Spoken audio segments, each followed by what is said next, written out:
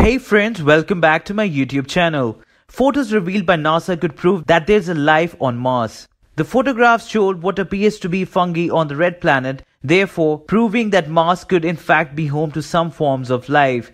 The theory comes from microbiologist Dr. Xinli Wei from Chinese Academy of Sciences, astrophysicist Dr. Rudolf Skilled from Howard Smithsonian, and Dr. Rhawn Gabriel Joseph after studying NASA's Curiosity rover images. They have dubbed the odd-looking specimen as a type of mushrooms. Mail Online reports, describing the appearance of the mushroom as being like puffballs. The scientists wrote in the study, "Fungi thrive in radiation-intense environments.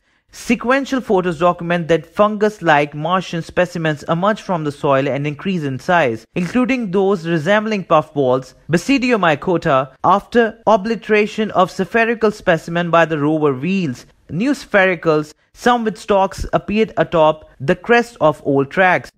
This fungi then changes and grows along with Mars seasons and is believed to grow up to a staggering 300 meters in the spring, but will disappear by the time winter comes round." Leading on from this, scientists believe that this may represent massive colonies of black fungi, molds, lichens, algae, methanogens, and sulfur-reducing species. Comparative statistical analysis found that 9 spherical specimens believed to be the so-called puffballs emerged from beneath the soil. They were also found to have moved closer together over time.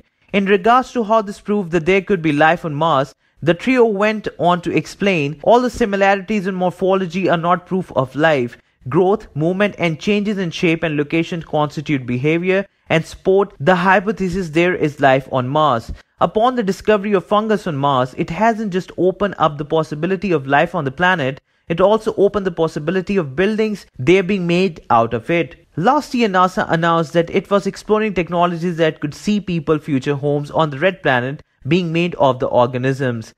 Lynn Rothschild, the principal investigator on NASA's microarchitecture project, said at the time, "Right now, traditional habitat designs for Mars are like a turtle, carrying our homes with us on our backs, a reliable plan but with huge energy costs. Instead, we can harness mycelia to grow these habitats ourselves when we get there." Thank you so much for watching, guys. Please like, share and subscribe, and don't forget to press the bell icon for more updates.